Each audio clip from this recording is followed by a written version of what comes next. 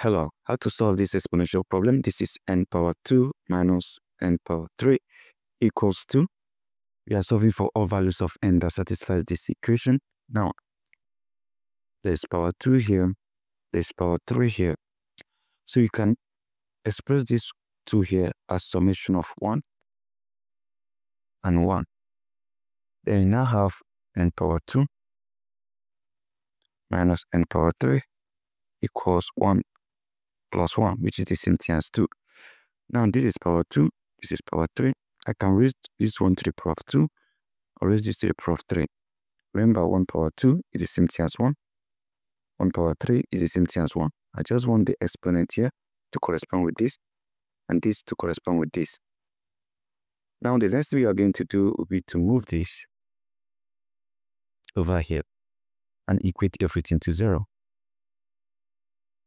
F n power 2 minus n power 3 minus 1 power 2 plus 1 power 3 equals 0. From here we have n power 2 minus n power 3 minus 1 power 2 minus 1 power 3 equals 0. Now, power 2, power 2, power 3, power 3. So let's combine. We have n power 2 minus 1 power 2 minus n power 3 minus 1 power 3 equals 0. So the next thing we are going to do, we can have our n power 2 minus 1 power 2. We can factor out this one. We have n power 3 plus 1 power 3 equals 0. So we need to expand each of these terms here. Now to expand this, power 2, this minus, we make use of difference of two squares. A squared minus b squared equals a minus b times a plus b.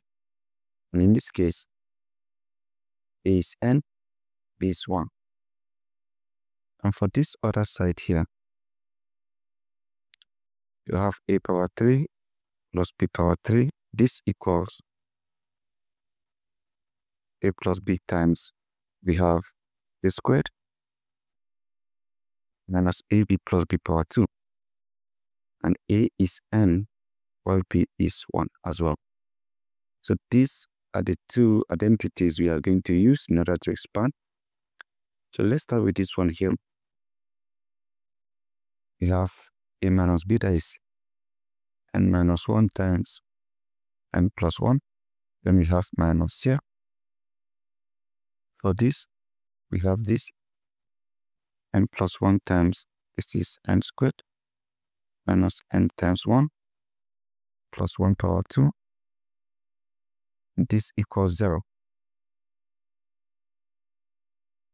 So at this particular point here,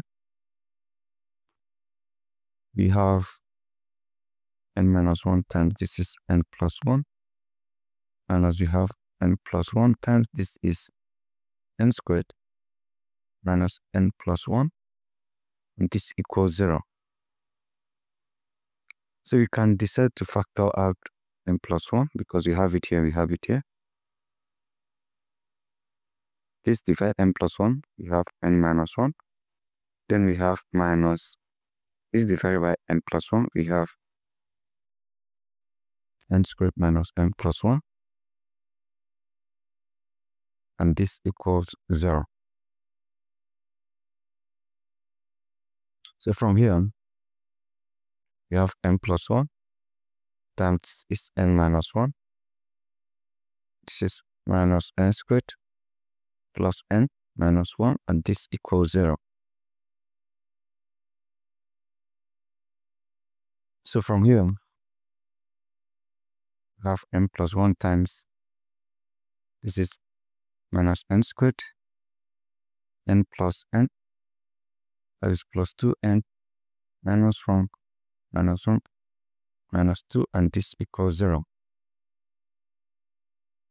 So from here, what you are going to have will be, we can easily equate each of these to 0. we have n plus 1 equals 0. We also have minus n squared plus 2n minus 2 equals 0.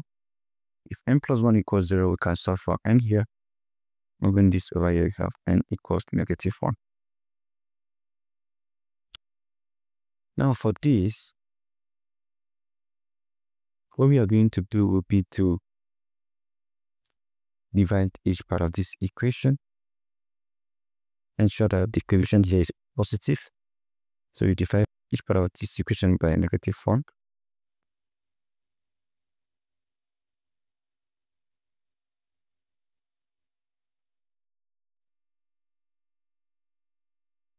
So right now we are going to have this divide this, we have n squared.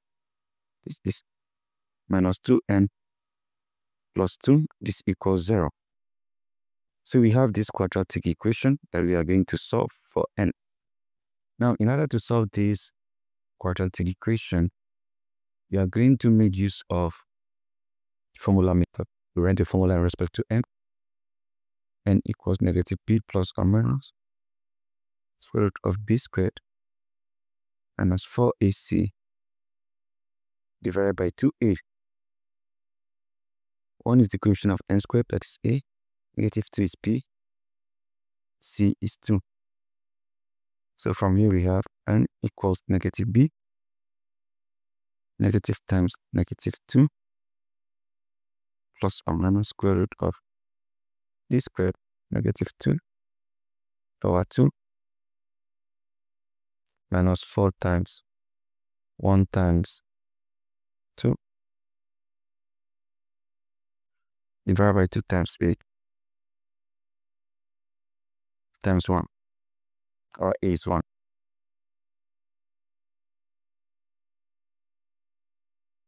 So from here, you have n equals 2 plus or minus square root of this will give you 4 minus this will give you 8 divided by 2. So from here, you have n equals 2 plus or minus square root of this is minus 4 divided by 2. From here we have n equals 2 plus or minus, this minus here we have square root of negative 1 times square root of 4 divided by 2. So from here, the square root of negative 1 here is I. We have n equals 2 plus or minus I times square root of 4 is 2 divided by 2. 2 cancels 2 cancels 2. We simply have 1 plus or minus I. So we have two complex values again for n. N equals this 1 plus I, and also n equals 1 minus I. And don't forget, we also have one real solution, which is negative 1. So the next thing we are going to do will be to check by inserting this real solution back into this equation. I have checked n equals negative 1, n power 2 minus n power 3 equals 2. Negative 1 power 2 and negative 1 power 3 equals 2, question mark. When you have negative 1 to the power of an even number, you have positive, and this is minus. When you have negative 1 to the power of an odd number, this negative raised to the power of an odd is negative, so you have negative 1. It is 2. From here you have 1. Negative times negative, that is positive, plus 1, this equals 2. So we now have 1 plus 1, that is 2. This equals 2. Left hand side equals right hand side. So guys, what we just did in a bit to recap is we actually expressed this one here in terms of summation of 1 and 1.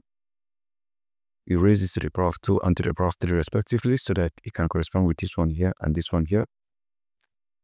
From there, we brought it over here. Then we combine the common terms. And when the exponents are the same, we combine those ones here, and this one here, the exponents are the same. We factor out negative here.